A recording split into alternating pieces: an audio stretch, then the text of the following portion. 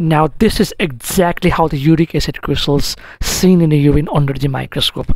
We can identify it by the shape, like it's barrel, plate-like, or diamond, or you can just identify it by the rhomboid shape.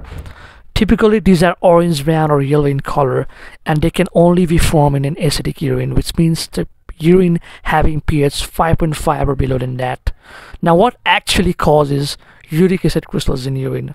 They can also be found in the urine of healthy individuals, like if you take high protein rich diet or diet which is rich in purines, that will automatically increase your uric acid level in urine, because uric acid is the end product of protein metabolism. Besides that, they can also be caused by kidney stones, gout, or the patients undergoing chemotherapy, like the patients with leukemia and tumor lysis syndrome. Another factor that is change in pH, which promotes the formation of crystals because of change in solubility resulting precipitation. And the risk of developing uric acid crystals increases with the reduction in pH, which means lower the pH, higher the risk. So the people with acidic urine are more prone to the formation of uric acid crystals in urine.